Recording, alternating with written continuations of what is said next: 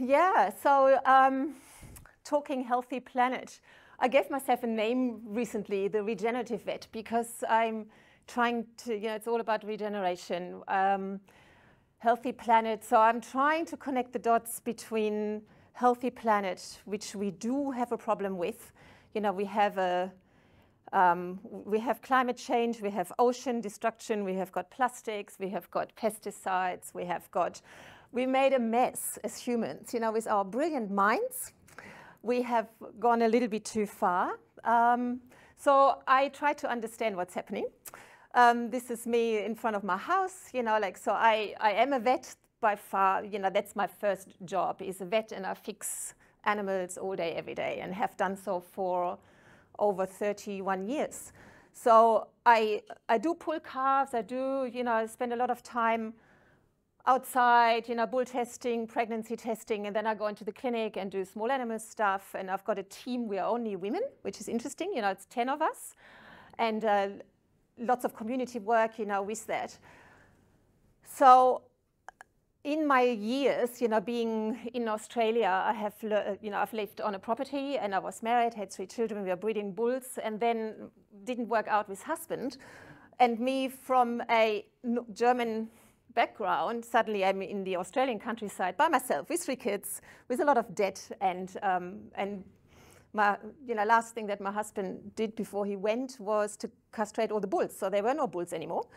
And I just thought, I was always very green, so let's just convert it to organic. And while I was not a good farmer, I didn't have time, I didn't have resources, I learned about farming and soil and planet. So it was a real journey. So I come from that town called Gelsenkirchen, and it's a town of 1,000 fires. So it's actually coal mining. It's as industrial on the planet as you can get. And I did never like being there. But, having a distaste for something makes you get a taste for something else, So I was always in love with country and farming and green things, and that just speaks to me, and I think it speaks to every human. And but that's where I come from, and that's what I wanted to get away from. Second from the left is my mum and my dad. And she started with her siblings, and she started me off on a journey when I was at uni, and she had breast cancer. And she looked at why did I get sick? Why did I get cancer? And so she found a guy called Dr. Brooker who said, whole foods, you got to have whole foods, so the whole grain, which none of us gets, from healthy soils. I didn't know anything about that then, whole fats, do butter, do cream, and so he was right early in that game, probably in the, let's say in the 80s, maybe even in the 70s in Germany. And I followed that, and I've followed nutrition all the way along. So loved animals, loved science, went to, this is my old uni, and the cattle are in there. It's in Hannover in Germany. The horses are in there. It was just like a little village. It was fantastic, and I learned normal medicine. Then I adventured out to Devon. This is my little town where I lived. Totnes was beautiful. And that was my little vet clinic where I learned the ropes. And still normal medicine, just did what everybody else does. Met a cowboy, Nick, and came to Australia. And this is my farm, which I only just sold, sadly.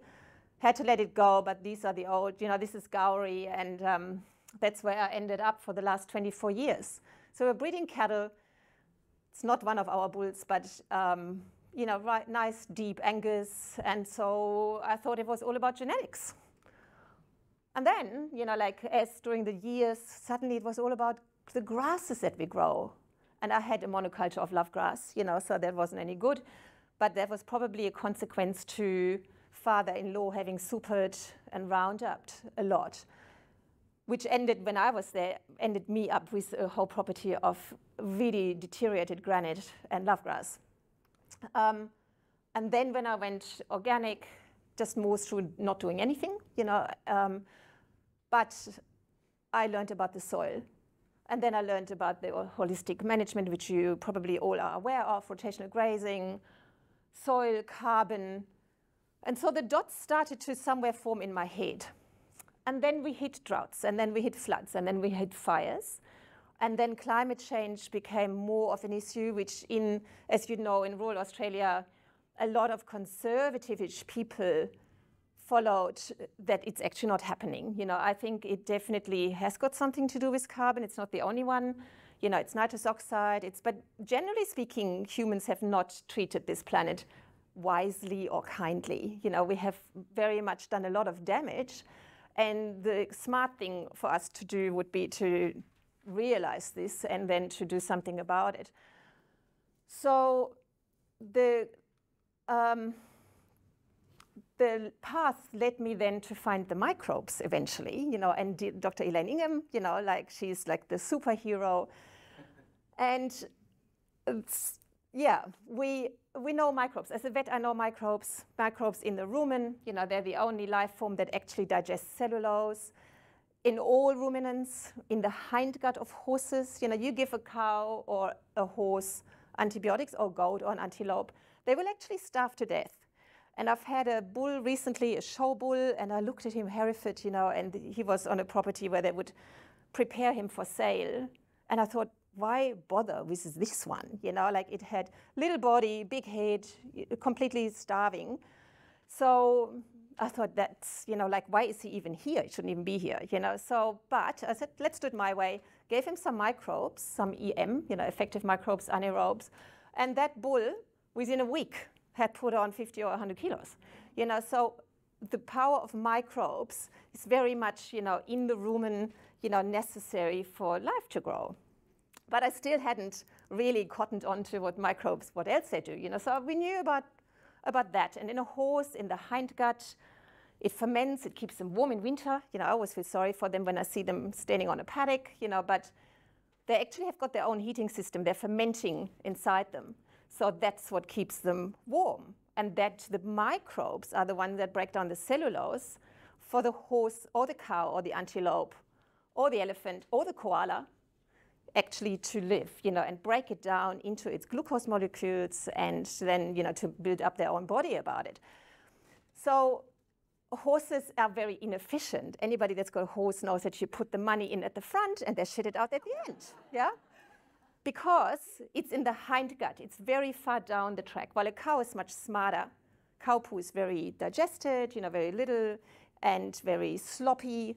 So they do this in the rumen, and then they put that into the gut where it can be absorbed, yeah? While a horse does it the back way. Little stomach, bit of small intestine, and then in the hindgut they're fermenting, you know, which is huge, and they get colic, and, you know, so they have to eat a lot, but it's got its place, you know, they're beautiful, love them, you know, and they've got their place on like everybody else in the ecosystem.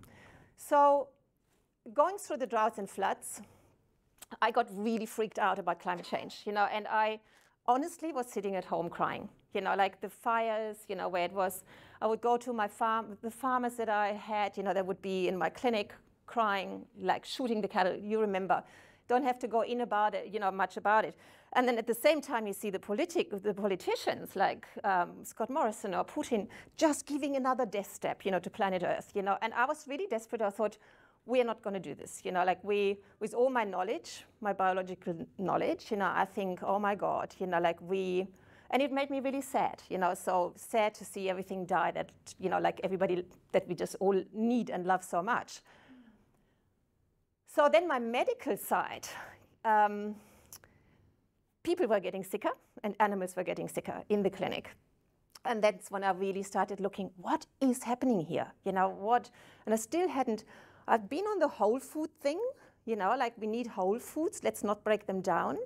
But I hadn't really got to the bottom of it.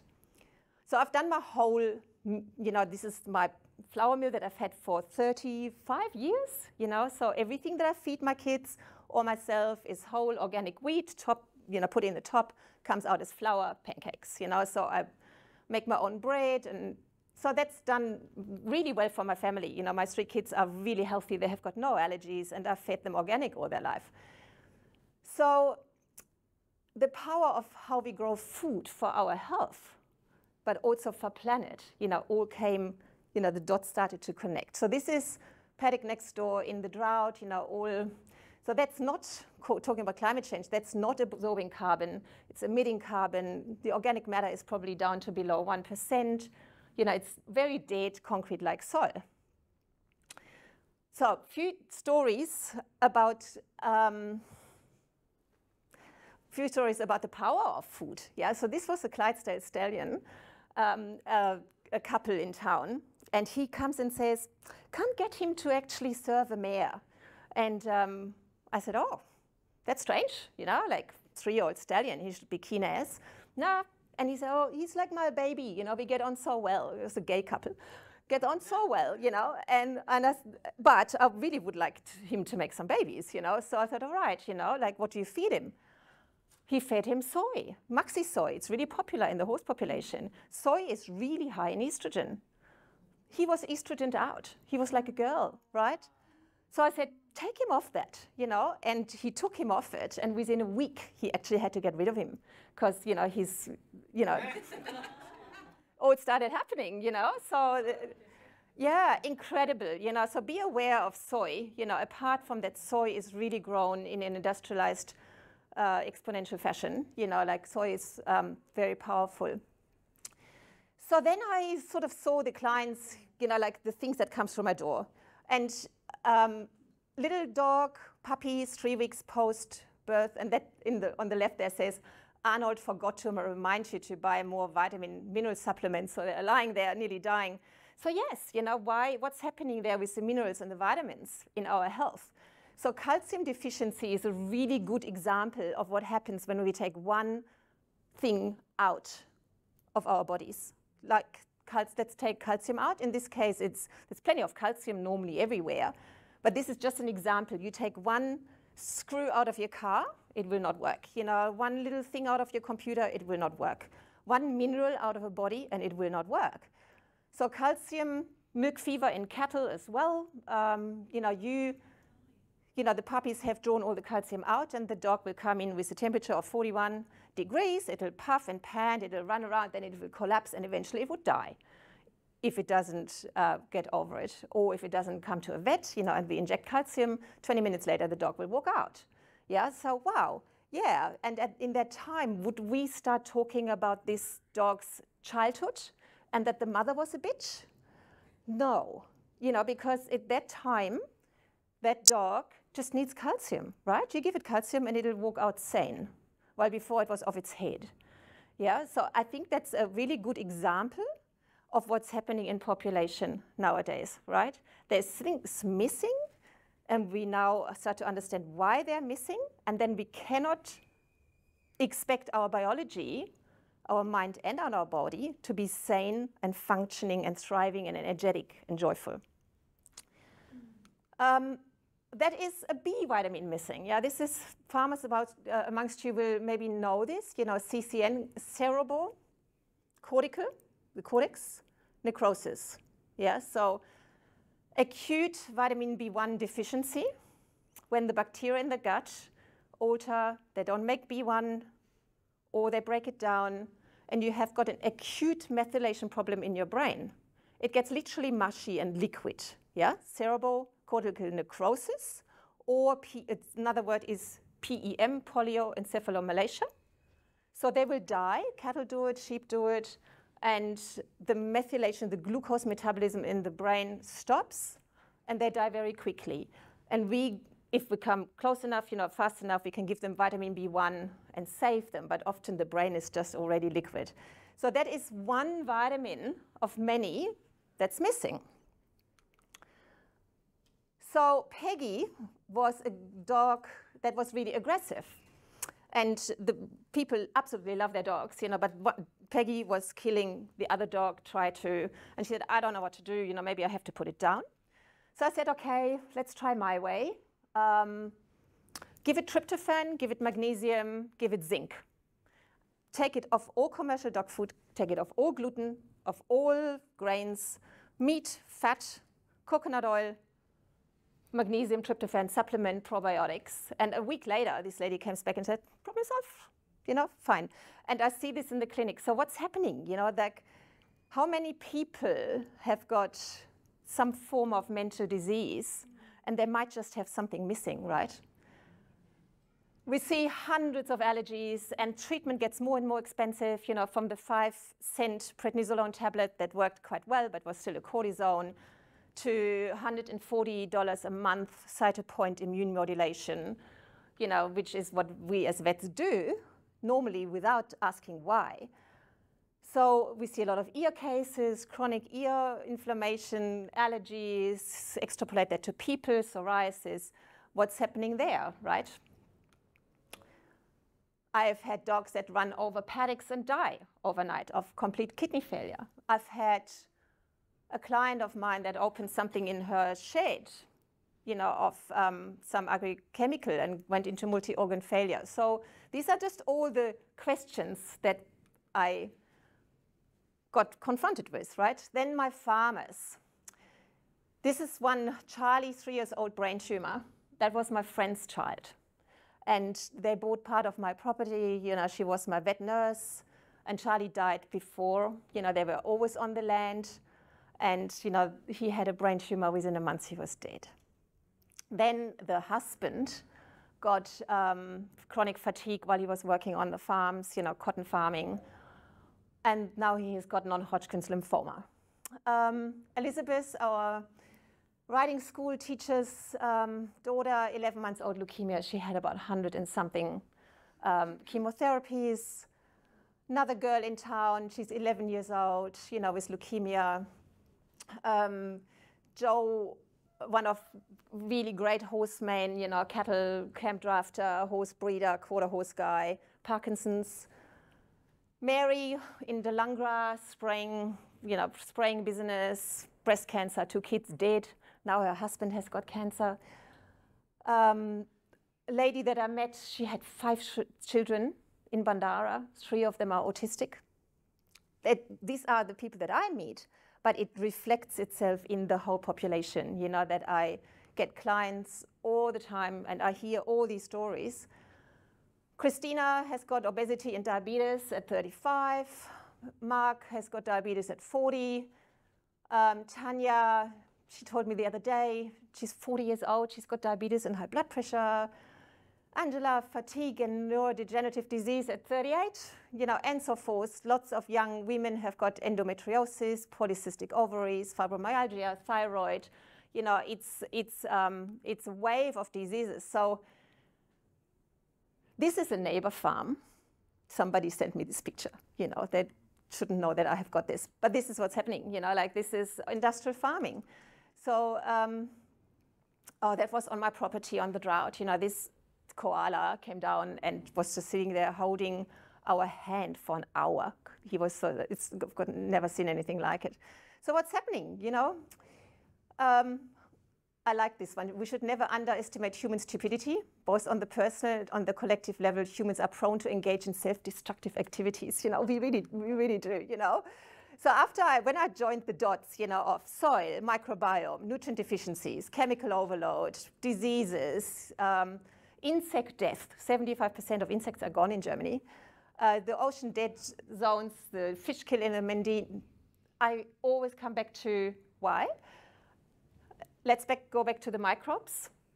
Down on the bottom here, this is where life started. You know, we had cyanobacteria, the first life forms on Earth, 13 billion years ago, Big Bang. 3 billion years ago, life started. And the first thing that started were the bacteria, which we have ignored, yeah? So the bacteria then have developed into multicellular, then finally, you know, all the evolutionary ladder of what we have now today. But it started with bacteria, which are now in the soil.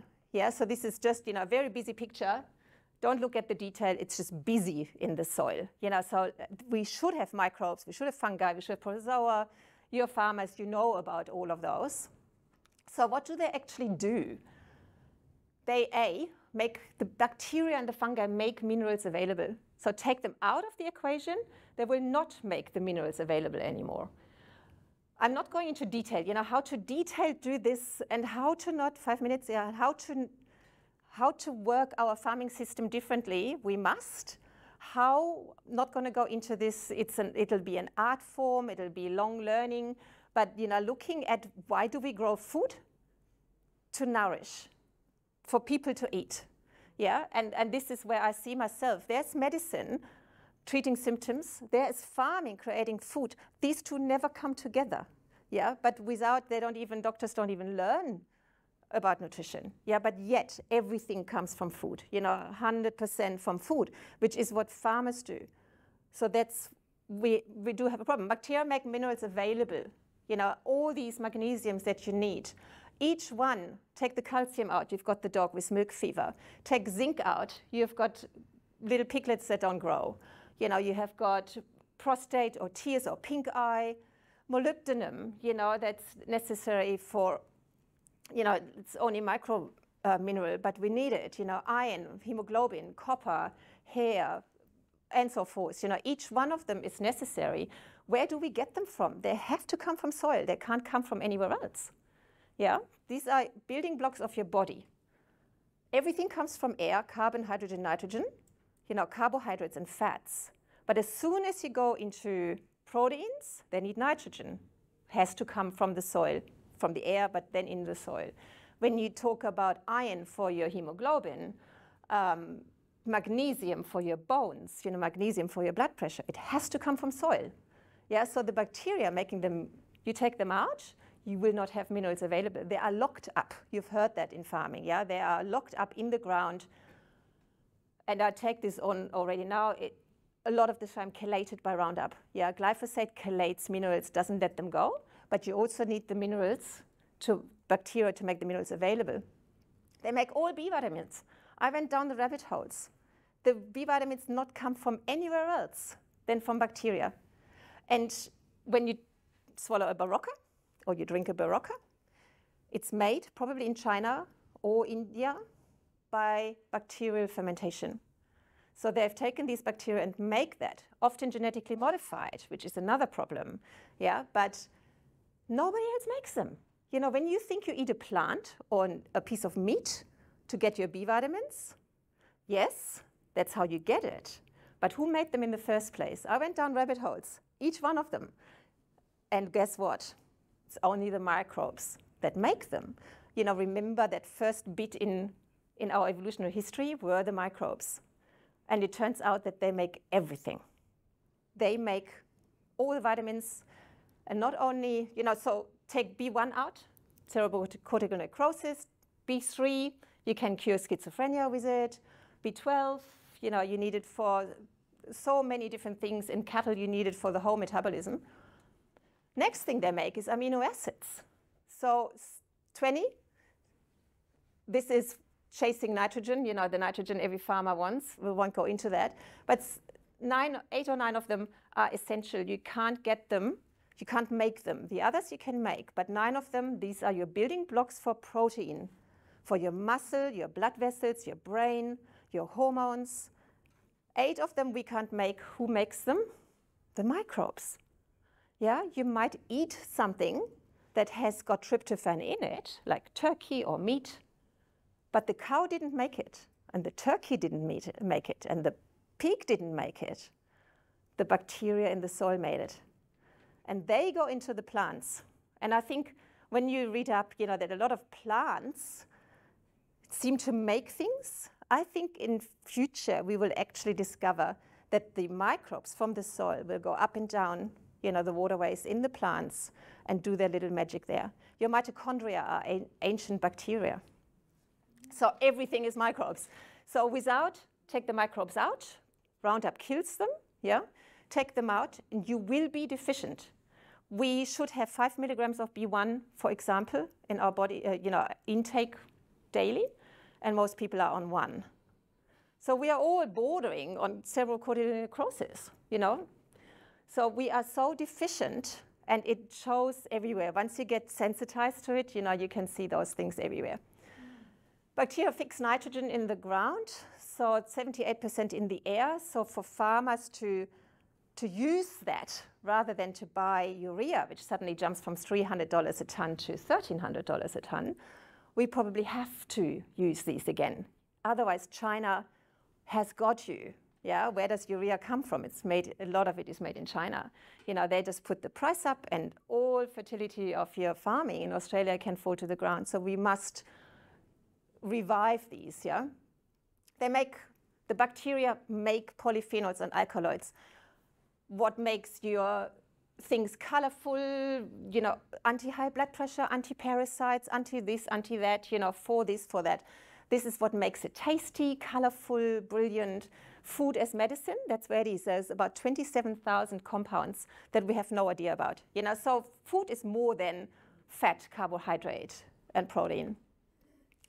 Fungi are amazing. You haven't got time for them, and so are earthworms. So are our soils that make this, are the microbes alive?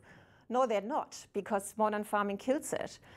And I live in a farming community. I like farmers. We couldn't live without them. You know, it's not about that. It's not about accusing anybody of having done something wrong. Nobody, I don't think, maybe Monsanto, not so sure, but most people would not go out to kill their soil, or we haven't discovered plastics to really destroy the oceans, you know? It just happened. You know, we are so smart, we've run with things, oh, that's a good idea, and suddenly we're waking up now because we have a huge problem.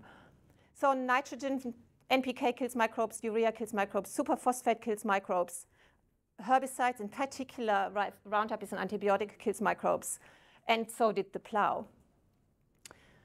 So therefore, we have now mineral-deficient plants in the food chain, mineral-deficient animals, mineral-deficient people. Glyphosate is an antibiotic. It kills the shikimate pathway. And the shikimate pathway is what we don't have. And that's why they said, look, look, look, you can drink it. It doesn't matter. It does matter because the shikimate pathway is the pathway that makes your amino acids, for example, tryptophan. Yeah, so you take that out of the food chain, out of the soil, they are not made anymore. It chelates minerals, so even if you pour mineral fertilizer on, Roundup keeps it down there in the ground, not available. And Roundup builds itself in the spot where glycine is, which is really important. We probably haven't got time. So microbes in the soil, but also in you. You know, like new research, only 2011 did we find out that we have got a gut microbiome and what it does. And it does an awful lot. Everything is microbiome. You know, every day I learn more and I think, oh my God, you know, how could we miss that, you know? So we've ignored that in the soil, making our nutrients, and we're ignoring it in our gut, you know, making us happy, and so forth. Reflected in population, you know, 75% of Americans have an incurable chronic disease and 40% of their kids.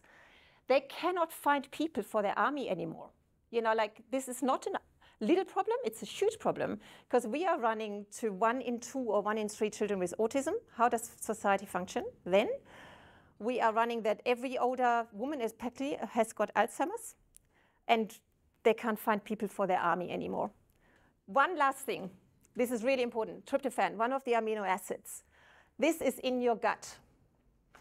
And that is what comes out of it. Serotonin, yeah, your antidepressant. You need tryptophan coming from the bacteria. You need bacteria in your gut to transform it to serotonin to make you happy. Modern medicine gives you a serotonin uptake inhibitor to make that little bit that you might still have last a bit longer. We've got a huge problem with mental disease. 40%, 50% of farmers, 50% of school kids. Vitamin B3, you know, like made from this with bacteria. People cure schizophrenia with B3. IPA is a substance from this plus bacteria that protects you against beta amyloid for Alzheimer's. We have got an Alzheimer avalanche happening. Melatonin, same pathway, makes you sleep. Yeah, we've got also lots of insomnia. So it's really, really important, and this is just a little bit of it. And now I have to stop. That is phosphorus. This is glyphosate. That's glycine. It's exactly the same. But this bit slides itself in where this little amino acid is and buggers up your system completely. And that's why it's so, so dangerous, hiddenly dangerous. This is, for example, testosterone coming from from cholesterol. You know, like cholesterol is really important. Makes testosterone, take that little 1 carbon 3 hydrogen away, makes you into a woman. That enzyme is destroyed by Roundup. You know, like you have confusion, you know, because that's your polycystic ovaries. Haven't talked about leaky gut, haven't talked about all of that, you know, but we made a mistake. That's my dog. That's my son when he was little. So we are in a mess. And then I won't talk about how to fix it, but you know how to fix it is with regenerative agriculture, get the soils running, and, you know, and then eat that food. We address climate change, we address oceans dying, you know, like everything is with regenerative agriculture, you know, like get the soils as a carbon drawdown, you know, this is where it's got to go. Yeah. We can heal, you know, you can heal anything in your body. You can heal multiple sclerosis, allergies, you know, so much. But we got to go back to nature, how we have been designed to live.